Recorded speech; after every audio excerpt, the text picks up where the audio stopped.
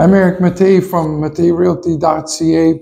Welcome to another edition of Wednesday Wisdom. A lot of talk about condos this year. We have sold quite a few of them, and let me tell you, it's not been easy. The condo market has been difficult. It's fantastic for buyers, but for sellers markets, it's not been easy. And the Globe and Mail has an excellent article by Shane Dingman. It was written on October 9th, Unsold units single trouble in Toronto Condo land.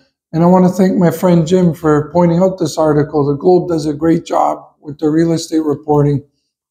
Fraser Wilson was a former senior vice president with a pre-construction sales expert, International Home Marketing Group. He states that we have to have more unsold inventory move in order to get the market balanced. And what does he mean by that? Well, the first thing is there's a predicament that's coming. There are 96,000 unfinished brand new units that are going to complete in the next 3 years. And they're going to be closing in a market that may not receive them the way they were when they were purchased. Remember, there's a very large window between when you buy new and sell new.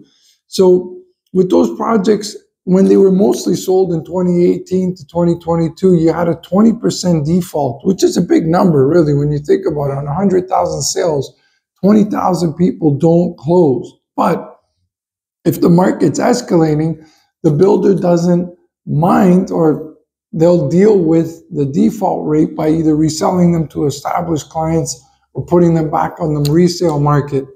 However, right now, there's a lawyer, as mentioned in this article, named Mark Morris, who states that we're in a pain cycle.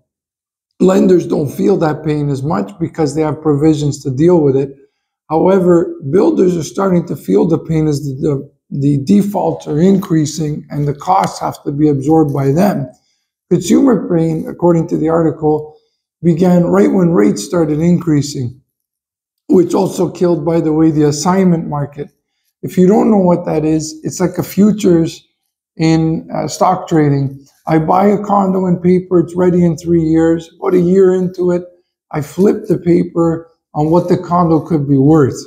It's not easy to get financing for that. It's difficult. And when the market's doing this, it's very difficult to sell a future. So the assignment market's really calmed down.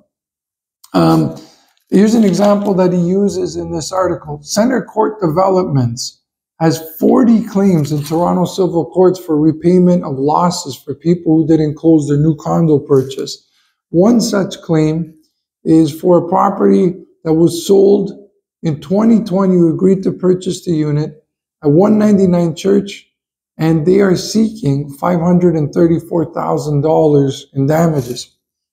The article goes on to mention, just because you're not seeing lawsuits right now doesn't mean the builders aren't doing their part.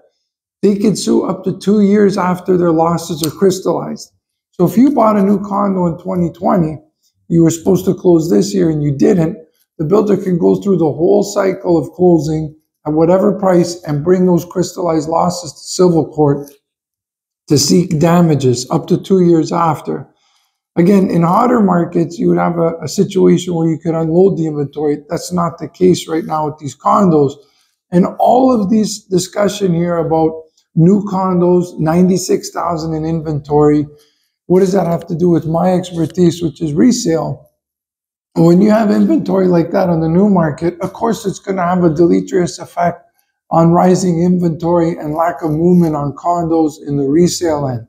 As I mentioned earlier, we've been selling a lot of resale condos this year, and we're working our best with our customers and clients that we have right now to do the same, but it's not been easy. And it's not the fault of the resale market. The government keeps professing that we don't have enough inventory. Well, how many 500 square feet, one-bedroom units can you build?